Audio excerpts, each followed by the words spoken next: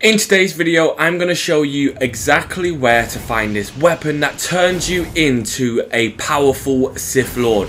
So please make sure to smash the like button, subscribe and hit that notification bell if you want to see more content on Elden Ring, and let's get straight into it. With this weapon, you're going to need 12 strength, 18 dexterity and 15 arcane. And you will get this unique skill, which is basically a dancing blade infused to the sword with energy, then fling it towards your enemies. It's very cool and it makes you feel like a Sith Lord.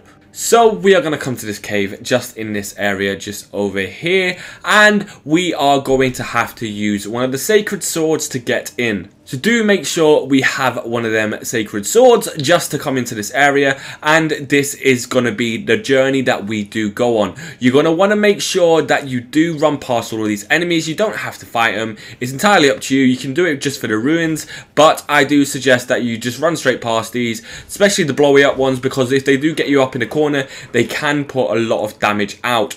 And then what we are going to do is we're going to jump down this area here and we are going to turn left and we're going to make our way around. Now I suggest that you guys just follow the rest of the guide and you will find this weapon in no time.